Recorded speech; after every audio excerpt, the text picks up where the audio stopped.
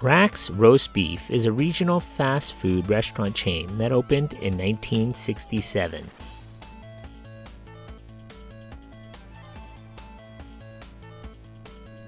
Welcome back to my channel. If you haven't already, please hit that subscribe button and notification bell so you get notified of my latest videos. Please hit that like button and leave a suggestion or a comment. You might see that in a future video. Thanks for watching, and now back to a regular scheduled program. Hello, I'm Mr. Delicious, the new spokesman for Rax Restaurants. My job? To encourage you to enjoy tasty, affordable meals in a more mature dining environment. I know what you're thinking. He's a cartoon.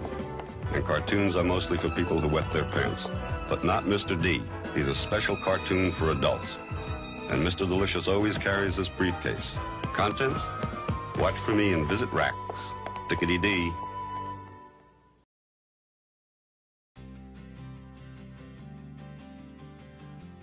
Rax was originally known as Jack's Roast Beef, was founded by Jack Roshman in 1967 in Springfield, Ohio. Upon graduating from college, Jack started his career as a salesman for Marathon Oil, but he always wanted to be in the fast food business. While working at Marathon Oil, Jack tried to get Ray Kroc to sell him the exclusive rights to operate McDonald's in Ohio, but Jack was only 25, and Ray thought he was just too young. After Ray turned him down, Roshman worked with General Equipment to create what would become Burger Chef restaurant chain. Jack marketed the Burger Chef franchises around the country. Due to this dedication, he was able to secure the exclusive right to develop Burger Chef restaurants in the state of Ohio, West Pennsylvania, and West Virginia.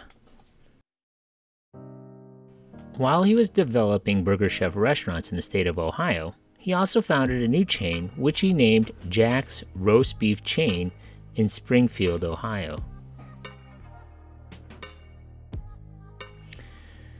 Jack's passion for developing new ideas caused him to sell the Burger Chef and Jack's Roast Beef chain to General Foods. In 1969, General Foods changed the name of the restaurants to Rax Roast Beef. General Foods would later run the chain until 1978, when most of the restaurants had already closed. The remaining 10 units were franchise units owned by the Restaurant Administration Corporation, RAC, headed by J. Patrick Ross, a franchisee of multiple restaurant chains including Wendy's, Ponderosa Steakhouse, and Long John Silver's.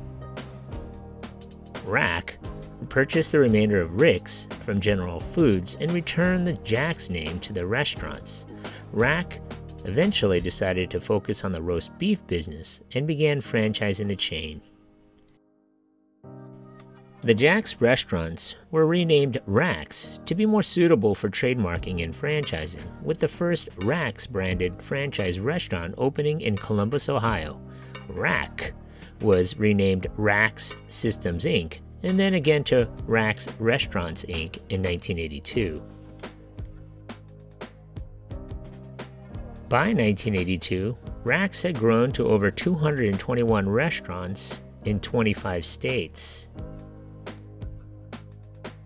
The menu, up until the 1980s, was pretty simple at its core. You could get roast beef sandwiches, salad at the salad bar, soft drinks, fries, and baked potatoes.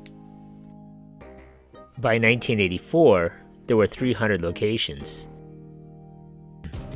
At its peak in the 1980s, the Rax chain had grown to 504 locations in 38 states, along with 2 restaurants in Guatemala. In 1988, the company decided to reduce the size of its money-losing salad and food bars to help reduce expenses and refocus on sandwiches. But things started changing, and there wasn't a clear reason.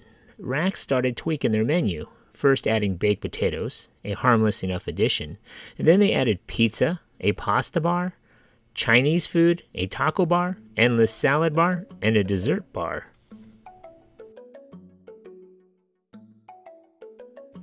Around this same time, they started massively overhauling the restaurant architecture, most of which was built within the last decade. It did not need to be renovated at all. They did expensive renovations, including adding solariums and wood elements. Based on the look and feel, as well as that extensive menu, Rax's sounded like they wanted to be a lot like Sizzler, except maybe a fast food version of them. The idea was to basically make Rax a fancy place to eat, while still advertising their food's inexpensiveness and the large serving size, neither of which are really associated with fanciness. Compounding the decline was a management buyout of the company in 1991 and numerous changes that occurred on the company board. The company attempted to convert underperforming outlets by forming joint ventures with Miami Subs and Red Burrito. It's kind of like when Carl's Jr. and Green Burrito paired up, or maybe, I don't even know what to call this.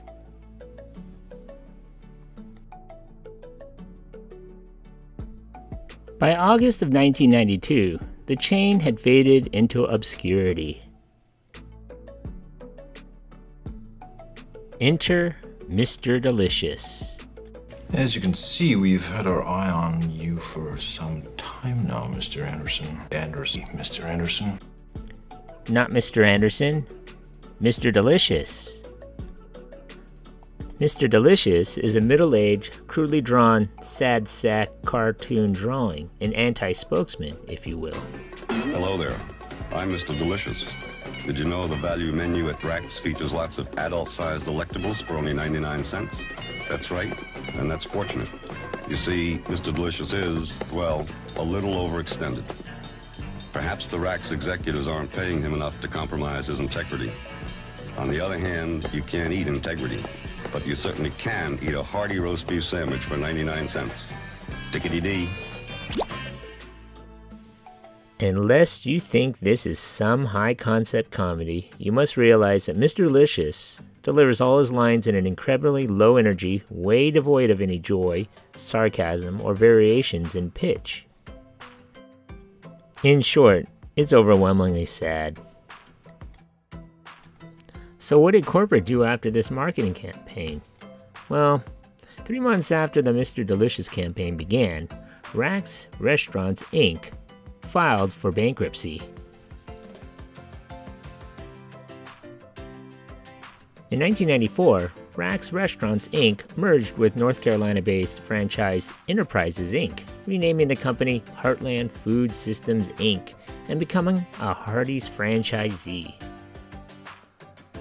Heartland planned to convert all Rax restaurants into Hardee's by 1997. However, by 1996, the difficulty of converting Rax restaurants to Hardee's placed too much pressure on Heartland, and they were forced to once again file for Chapter 11 bankruptcy.